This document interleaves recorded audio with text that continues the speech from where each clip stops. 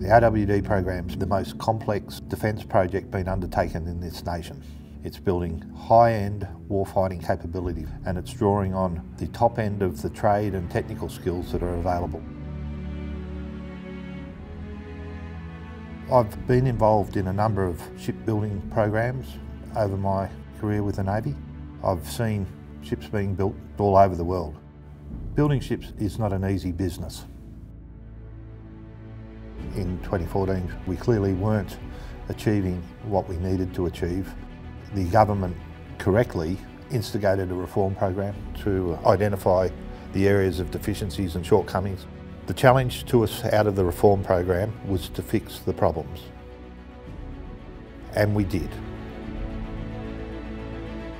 In doing that, we demonstrated to the government that we could do complex, high-end manufacturing in Australia. Complex, heavy engineering, shipbuilding. They are now saying, if you can perform, and you do perform to this level, we are willing to continually invest in making this a significant part of the Australian industry base. So our challenge for the workforce is to take the hard-learnt lessons that we've learned out of this program and move those into the future programs to continue to deliver on the government's confidence in what we as an Australian workforce can do. What I can say, the people that were involved, wonderful skills, excellent knowledge, and quite frankly, are national treasures.